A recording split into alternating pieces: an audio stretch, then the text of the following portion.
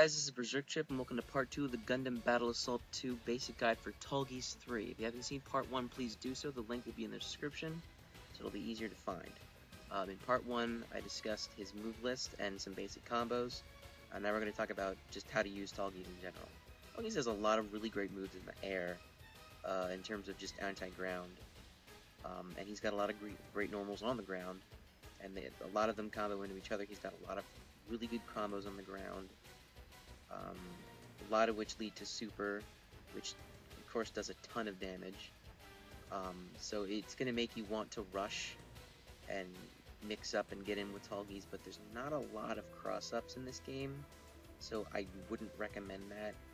I would be more methodical, especially since not a lot of his attacks are safe on block. I think the only ones that are crouching and neutral light punch and crouching light kick and his whip from a distance. His ammo is, you would think with that huge cannon he'd be a very long-range based character, but you really have to be careful with his projectiles, because for most characters ammo is pretty plentiful, and if in high competitive play where HP isn't going to last that long, ammo is not really big of a deal. But with Tallgeese, your ammo goes by really fast, especially if you're using Mega Cannon Plus. He's got two projectiles, Mega Cannon and Mega Cannon Plus, both of which use a ton of ammo. They have pretty good tracking. Mega Cannon doesn't do a lot of damage. Mega Cannon Plus does more chip damage, and it goes through the opponent, so I don't know what kind of potential that has.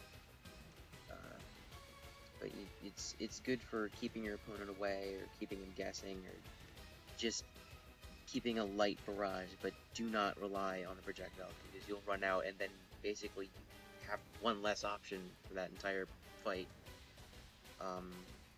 His beam tackle can only work for all the hits on the corner, and you really should be careful for using beam tackle against characters like Heavy Arms or Wing Zero or any long-range character, because what it does is it does a decent amount of damage, especially when you combo into it, but then it pushes you all the way to the other side of the screen, and that's basically the most advantageous place for you to be in for Heavy Arms or Wing Zero or any character that has like just destructive long-range attacks.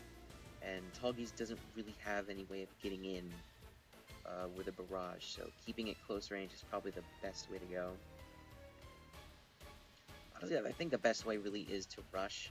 He has a really good, really useful dive kick, and it completely changes the arc of your jumps, which is unusual for this game, because like dashes and boosting is usually just like a curved jump where whatever you do, it'll cancel your momentum and just bring you diagonally downward pretty fast.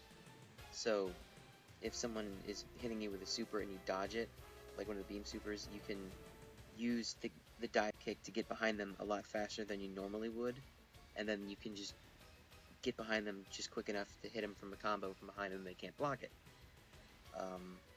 That's one good situation for Tallgeese.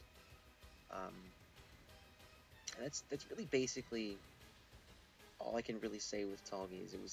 I spent a lot of time with him before making part 1 and part 2, and besides the combos, which I found which were really cool, I can't really find anything in terms of just winning strategies that are the best way, like with Heavy Arms or Wing Zero or Sandrock. I couldn't find something with Tallgeese that really just screamed, okay, this is what you need to do in order to win. So basically, he's got a lot of moves, and I guess you just have to, it depends on the situation. Doesn't really have a particular play style, but he does have things that you can't do, like just be long range. And that's basically, and obviously his unblockable is really, really fast. That's basically all I have to say about Tallgeese. Just keep it close range, but don't be reckless when you're rushing. Your damage is probably going to come from combos, so the best cross-up I can think of is just crouching light kick and neutral punch. and that can go into all the stuff that I showed you in the previous video. So that's about it for Tallgeese. The next video is going to be Gundam Ultron, and I've had a lot of trouble with this guy, so we'll see what happens with Ultron. This is BerserkChip signing out. Thank you.